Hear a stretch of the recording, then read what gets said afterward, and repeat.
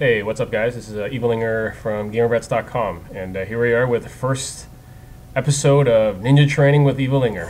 Here I am playing Assassin's Creed Revelations multiplayer. I think this is a free-for-all. Look at this guy. I don't know how he got a kill right off the bat, the first like 5 seconds.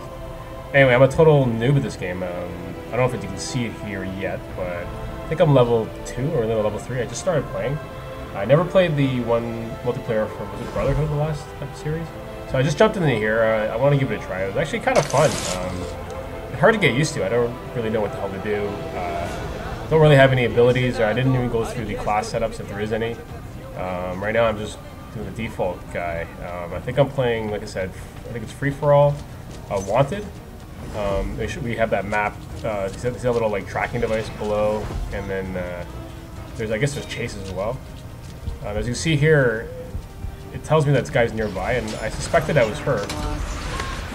But it wasn't. As you see, I killed a citizen, and I guess this Mr. Mike Cabo ended up hitting me right in the back. So like I said, I'm pretty new to this game. I did the little tutorial. It showed you about what some of the tips are. I guess if you go too close, you get warnings. The enemy gets warnings. I guess you can. If there's a pursuer on you, you can, I guess, retaliate by stunning them, which I still haven't quite got the hang of. Some of the controls, I always get a little weird on the controls. Sometimes I guess I haven't got used to it yet, where I kind of panic a bit and then you see me leaping around. But anyway, it's actually pretty fun. I don't know what size community there is. Sometimes I notice that it doesn't tell you the numbers, so I don't know how long it's going to last for, but here we go. See, you notice your left trigger comes up and it can lock on the target. And again with with Assassins, you notice here, I got caught with, for some reason, trying to jump in there where you notice I obviously want to run up the box and chase this guy. But a cool feature is that when you can lock on a target, you hit the left trigger. It gives you a locking, I guess, for a short time period, so it makes it a little easier to chase him. And you can see here, because of that lock, he tried to hide in that little bush there. And I managed to get a sweet kill on him, which happened to the same guy who I killed before.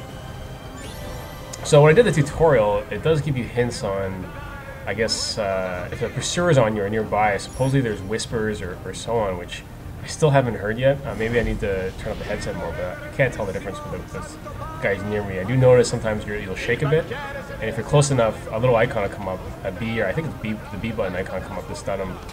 I've seen it, but sometimes I don't notice it till it's too late and you're already getting killed. What I find too is that it's hard not to run, but you really shouldn't run too often, because the running really gives away the fact that it's you're a player. Mostly the fake players just walk, and then here you go. And then here, actually, I think I let the guy walk right past me. I didn't realize who it was, and then until I noticed the scanner at the bottom indicated that it changed, I guess, to a less fine, and it pointed in the direction. So as you can see, once it hits fully loaded, it tells you you're really close, and at that point I think there's an option where it tells you actually probably who it is. But again, you don't want to run, because that's going to give it away, and then the other guy will know, and then, oh, there, see that again, the left trigger. So you actually expose yourself by killing another guy, and again this guy tried to jump into the I guess the flower bed, and I'm taking it out, so it was pretty nice. But you really got to watch out, because a lot of times you're doing the same thing, that when after you get a kill, you got to get killed yourself.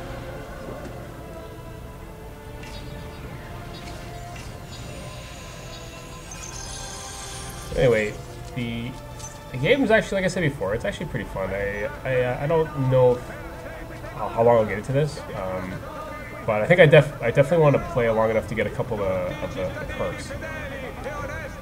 So again, I get Fruck is my target again, and again the left trigger comes up. I think what he did was he started running, so he kind of exposed himself to who he was, and that gave me a chance to put a lock on. But again, you have to maintain, I guess, a certain amount of eye contact for the lock to stay. This is pretty funny. The guy, I ended up killing him, and then you get to finish him up by kicking him in the head. That's hilarious. So if you look to the right, I remember this part. The guy jumped in the grow bed. I thought that was kind of weird. Then I realized he's just doing that, setting up, I guess, a hidden kill. And if you look at the points, it's 550 points for this. So I guess in this game, or at least this mode, I guess like kill, creativity or kill style, it counts for a lot. And even with the amount of kills that I got, I'm still near last place with only 450. Here, I brought up the scoreboard, and I noticed that I think you hit the select button or the back button, it brings it up. Well, it doesn't get rid of it. It took me a second to actually get rid of how to get. I think I hit the start menu and then I close it to finally get rid of that stupid scoreboard. So again, now I'm pursuing this Hobbin guy. And look here, look to the right. Look, he's kind of floating. I don't know if it's a glitch. See him kind of skating around there. And in fact, he's actually laying this trap, which I didn't really get. I actually thought he was one of the guys who just left the game. But it was kind of weird. I don't know if that's a glitch, but I didn't like that. And here's where you hit the B button. Boom. That part's hilarious. I like that part a lot, actually. But I think that's the only stun I got in the whole game, unfortunately. It came up a few more opportunities, but I just missed it. I didn't even see what the hell it was. Again, I recommend not running so much. I think I just got a little impatient. And every time I see this on me, I kind of freak out. I'm not sure if that means that he's close by or not, but I always get a little nervous that I'm about to get killed. So I still haven't quite figured out. I guess I'm just not patient enough because I like to run around a little bit, but you really got to be patient and utilize your environment. See here, she basically gave herself away here because he killed someone else, and let me just kind of come right from behind. So there you get 350 points there, I guess, for a special silent kill. So again, I think I end up doing actually not too bad in this game, but a lot of my kills, I guess, weren't kind of slicker or fancy kills, so I didn't really get a whole lot of points for them, even though I had a decent number of kills. But I like this mode. At least it gives me a little bit of that kind of radar at the bottom. I tried one other mode where I think I had nothing. I think it's a little too hardcore for me right now. Sometimes I just can't tell where everyone is. So I'd rather stick with, as a noob right now, I'll just stick with the radar. It gives me a good opportunity to really figure out where they are, at least for now. Unless if I play a little many more, then maybe I'll know the maps a little better. And I'll know how to move around more. But like for now, I think I'll stick with that. Okay, this time I'm on this viral guy. And I think I felt, at this point, I felt some kind of a vibration there, so I think I got freaked out thinking that someone was on me. So a lot of times I just kind of back out and try to figure out where they are. So if you'll notice, you hear this like clicking around. I think that indicates that there's a locker who's close by, and I just missed it. I still haven't figured out where all the little icons are. I just kind of go with the flow, I guess. So here, he's really right near me. I just don't know who he is or which one he is. So I'm just trying to figure out where. And if you look, I think I was actually right beside him. I didn't realize he was right there, so I ended up having this little mini chase. And lucky enough, I basically sneak up behind him and kill him as well. So, you know, if you're really patient, you can really just wait around and have him expose himself to figure out who the guy is. But, you know, the problem is that if you wait too long, you're not going to get enough kills. So you may do okay as far as kills and deaths, but you won't win the game because you're just waiting around too much. This is a nice easy one for me. Someone actually stunned, or at least tried to stun my own guy, and then I ended up taking him out. It's more or less reckless, and I don't know what that poacher did. Maybe I stole that guy's kill, I don't know. But anyway, like I said, if you just hang around and do nothing and just observe the crowd, you can pretty much figure out who's who. Just follow people around. Somebody I don't know. I think the guy's that, but I don't know. Here's where that beat came up, and I had the opportunity to stun him. I had no idea that was a guy on me. And I just got to be a little quicker on the trigger. Like I said, I don't really know all the controls that well yet. And I know them more or less, but not to the point where it's instinctive. And hopefully at some point I will be able to. But you know, what I really want to get is that smoke thing that people are getting. That seems like there's a really big advantage having that. I guess the smoke bomb. You give you that extra time to be able to stun them right there on the right. So you just stun them. Again, my guy there kind of exposed himself, and I just sneak up behind, take him out.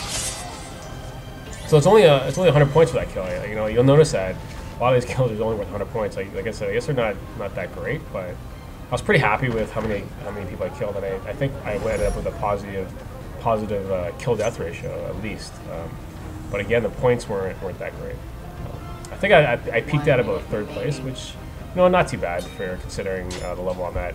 And you know, when you see at the end of the scoreboard, and I think I end up, because I leveled up at level 3, but everyone I think the minimum is level 19 or 20. And that was a pretty nice kill, actually. I guess I hid myself within the crowd, and then you can sneak up behind him and get a sweet kill. So yeah, and it's really fun actually when you feel that kind of moment when you know where the guy is and he doesn't know where you are. Here we go. So he just did that to me.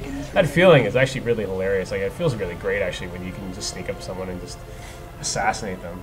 And again, and if there's a pursuer on you and you have that feeling that someone's on you, it's really a great feeling actually. You're all nervous and thinking you're gonna die. here the guy went up. You can see it tells me where it is, and obviously this is I just ran up. There's not much time left. I figured I'd just go for it as quick as possible, and that's was probably my mistake. So again, he used that stupid smoke on me and then stunned me, and that was it for that. So I could have maybe got another kill if I took that a little more cautiously, but you know what? It was overall it wasn't a bad game. If you look at here again, I had 7 kills, which is not bad. Only 5 deaths, but look at the points. Not that high. So. Not bad for a start. You know, we'll see how it goes. Hopefully I'll be able to put some more games in. You know, even that level 50 guy got it dying twice. Sorry, 12 times, but, you know, he won because of his creativity against his kills and I guess his way to avoid it instead of kills. So, anyway, that pretty much wraps it up. Hopefully you enjoyed this commentary. Please like and comment and check out our website, GamerVets.com. And hopefully you'll see more of the ninja training with evilenger. Alright, take care.